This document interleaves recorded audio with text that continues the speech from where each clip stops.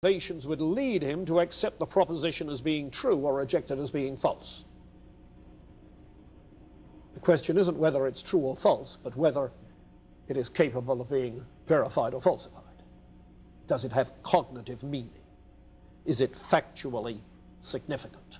Does it refer to anything? That's the criterion. And if you look at page 38, you notice he talks about a weaker sense of verification. The question must be asked about any putative statement of fact is not, would any observations make its truth or falsehood certain, but, now that's what we called weak verification rather than strong verification. Okay? Is it at all amenable to any kind of support from empirical data?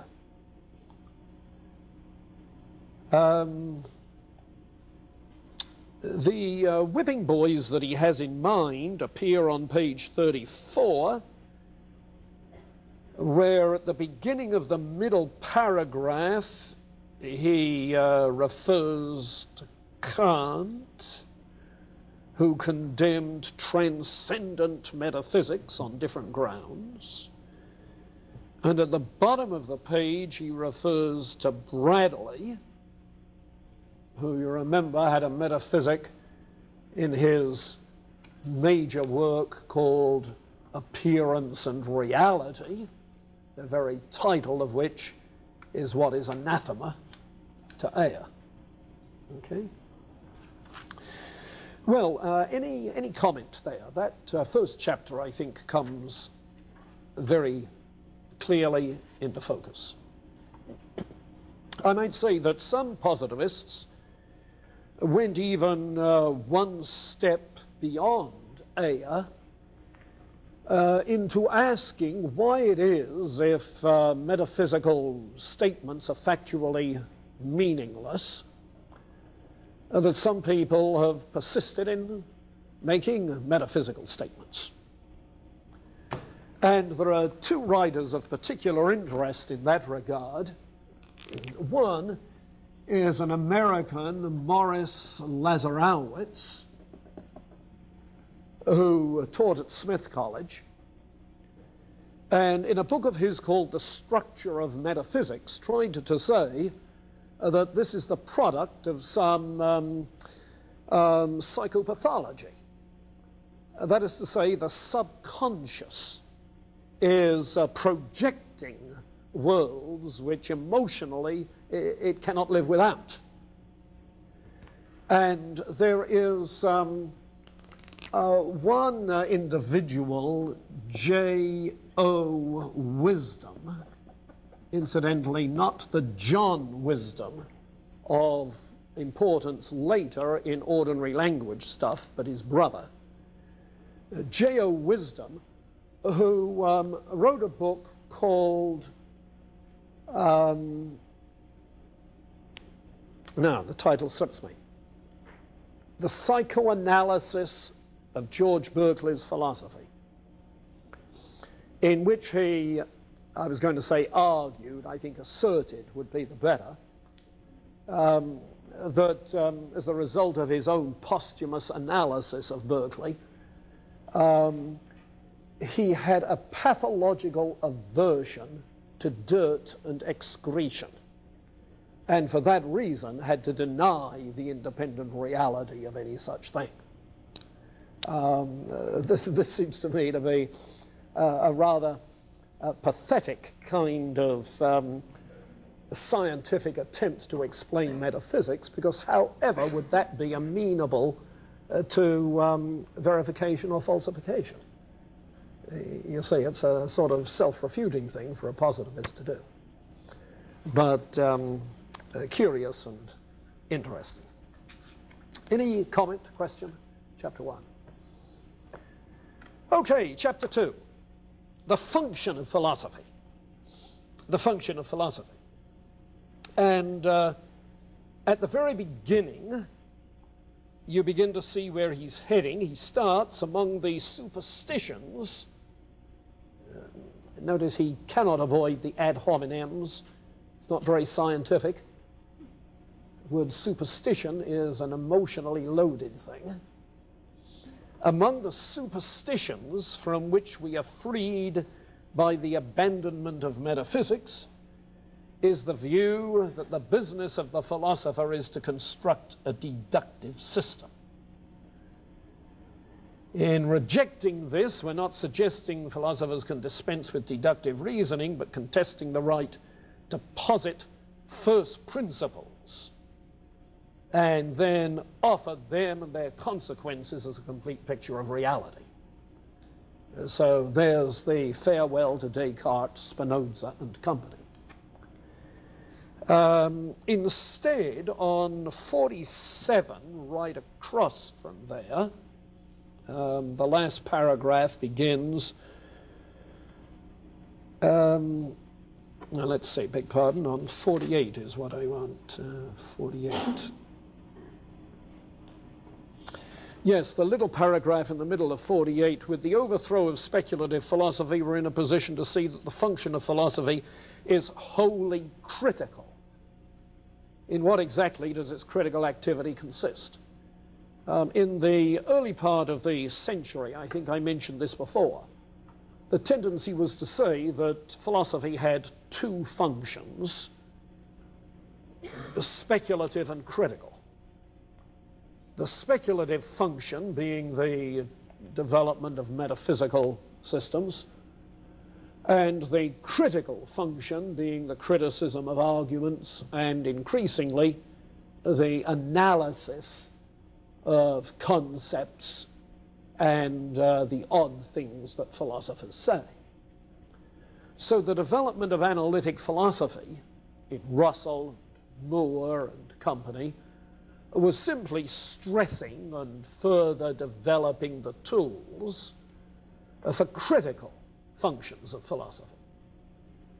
It's the speculative function of metaphysics that is now being discarded by the logical positivists, leaving only the critical function.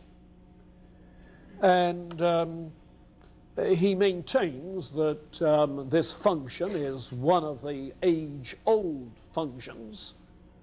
Certainly, Socrates' dialogues engage in a great deal of analysis and criticism. Similarly, too, with people like Descartes, at least in Meditation 1, and David Hume, and Immanuel Kant. After all, he labeled his a critical philosophy, and so forth.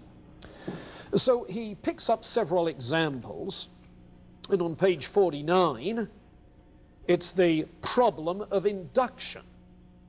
The problem of induction, which has, of course, been rooted historically in there being some metaphysical stability, some metaphysical order, the Aristotelian kind of metaphysical order initially, but in the empiricists from Hume onwards was problematic because you couldn't know about such metaphysical order and reality. Well, at the very top of page 50, Ayer calls it a fictitious problem, because if the quest for metaphysical understanding is a pseudo-function of philosophy, then the problem of not being able to gain such is a fictitious problem. It's not really a logical problem for philosophers at all. We can continue to engage in inductive reasoning for the simple reason that it seems to work for scientific purposes. What more do we want? There's a dose here of pragmatic justification for the purposes of science and common sense. We don't need the purposes of metaphysical systems with logical certainty. That's irrelevant. So he makes that knowledge of reality is simply not the concern of science. It's not the concern of science. And so on page 57, the paragraph in the middle of the page sums up what he takes to be the function. The propositions of philosophy, he says, are not factual. This is 57, the center paragraph. The propositions of philosophy are not factual but linguistic in character. That is, they don't describe the behavior of physical or mental objects, but they express definitions and the logical consequences of definitions. So we may say that philosophy, with its propositions, is a department of logic. The characteristic mark of a purely logical inquiry is that it's concerned with the formal consequences of definitions, not with empirical fact. So he's going to tell us that there are no factual philosophical propositions. There are no factual philosophical propositions. Remember his delineation: two kinds of cognitively meaningful propositions: analytic and synthetic. The synthetic are the factual, the analytic are the formal. Okay? Asserting and justifying, formulating of factual propositions is the big business of the empirical sciences. So that philosophy's propositions have to be analytic, formal ones. We're dealing, that is to say, with definitions and the logical consequences of those definitions. Philosophy, then, has only one function: the analytic function. The analytic function. So then, the question becomes, what is the nature of philosophical analysis? And that is the topic of chapter 3. Chapter 3.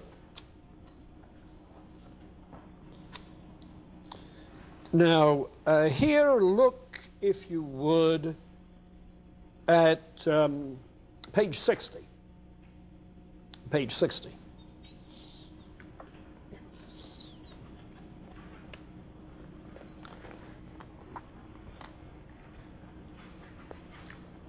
The bottom of the page, the end of the complete paragraph, for the philosopher, as we've already said, is primarily concerned with the provision not of explicit definitions, dictionaries do that,